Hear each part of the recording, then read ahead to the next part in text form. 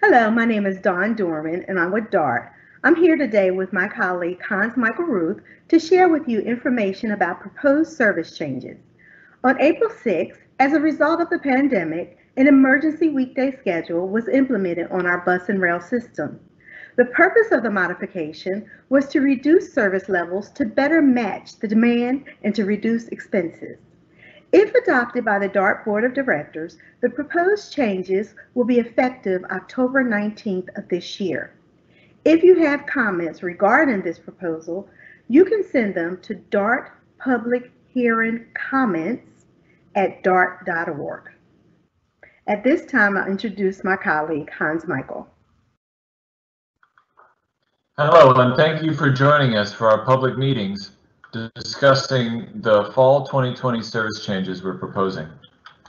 For those of you who may not be aware, on April 6, we instituted a system-wide emergency reduction in service in response to the COVID-19 local public health emergency declaration.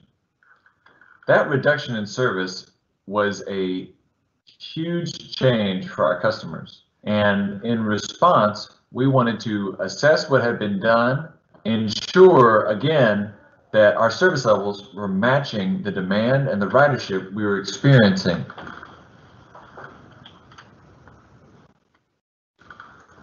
In order to help you understand the different changes we're proposing, we've organized them into 4 distinct groups. If these changes are adopted by the Board of Directors, they will be implemented on October 19th, 2020. These groups are listed on slide 3 and include 7 core frequent bus routes and the 4 light rail lines that together would have 20-minute frequency during the weekday. A second group is 25 routes whose ridership is increased enough to cause social distancing concerns. These routes would have their full weekday schedule restored.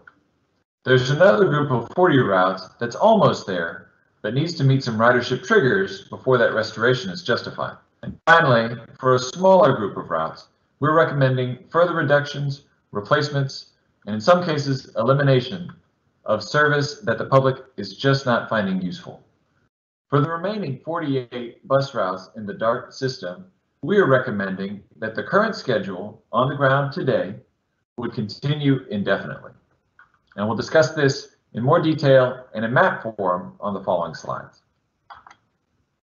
Slide 4 depicts a map of the core frequent bus routes that were mentioned on slide 3. This group, along with the 4 light rail lines, would operate at 20-minute service frequency throughout the day until 7 p.m., whereupon it would switch to 30-minute frequency. On slide 5, you can see these core frequent routes listed in table form. This improvement is justified based on these routes' ridership and activity that we've observed since the April reduction in service.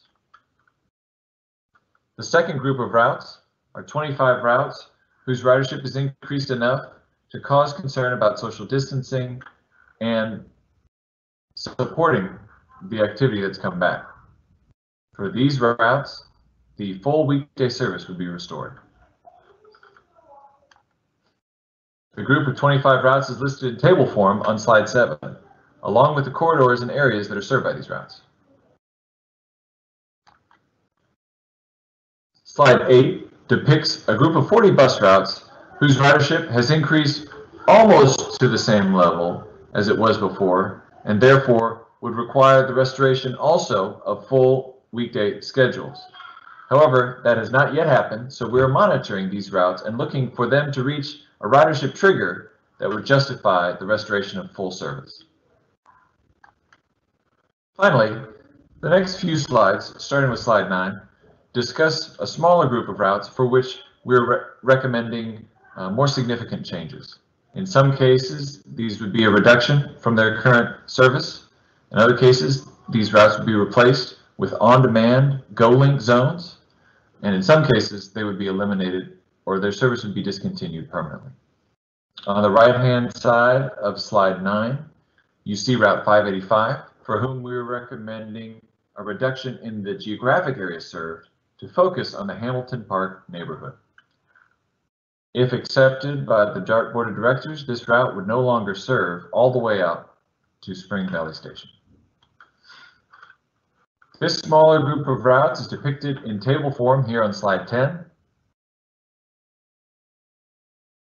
Routes 385 and 840 in Garland and Irving, respectively, would be replaced by Goling zones for the weekdays only.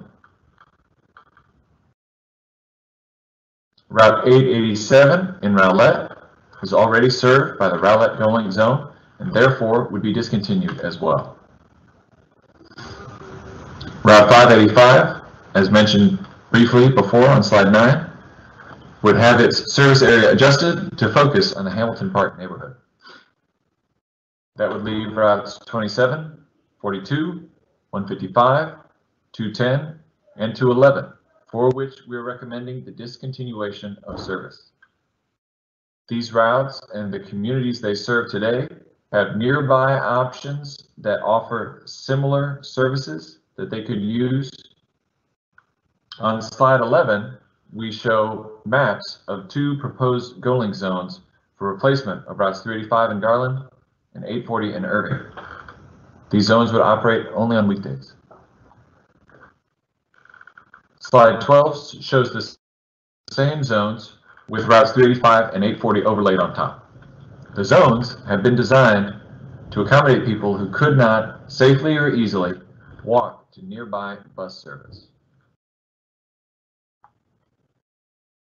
On slide 13, we show an additional Goling zone for which we have received outside funding. The funding agreement allows for a 2-year operation of this zone as a pilot for Western Carrollton. That zone has been in operation since May on an experimental status, and we're recommending the zone be included in DART service for the remainder of the funding agreement. For the 48 remaining routes in the DART bus system, we're proposing that their current schedules, which have been in operation since April 6, be continued indefinitely. For most of these routes, this means that weekday service continue to operate at their Saturday frequencies.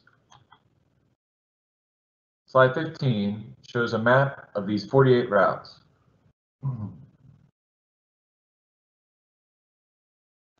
Slide 16 shows the public what the DART staff plan for action is. Currently, we are completing the public meetings and public hearing phase of this plan. And once your comments are received and responded to, we will forward that all to the Board of Directors for their consideration. If these proposals are adopted by the Board of Directors, the goal for implementation is October 19th, 2020. Finally, on slide 17, let me take a moment to invite you to participate in a major reconsideration of the principles behind our bus network coverage. This effort is called the DART Zoom Bus Network Redesign, and our goal is to implement changes by 2022. These changes would be based on the DART Board of Directors' decision to balance the coverage of the bus network with the frequency of the bus network. This is an important decision, and you can learn more about it and take a survey to help direct it at the links included on slide 17 and by visiting the website www.dartzoom.org. Please consider taking some time to learn more about this important effort and participate. You could not only benefit future generations of DART bus customers, but you could also win a $100 GoPass tap card for your own use. Thank you for your time.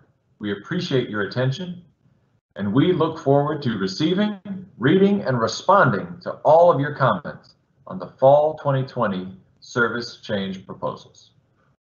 Thank you, Hans Michael, for that information. and thank you for joining us to learn more about our proposed service changes.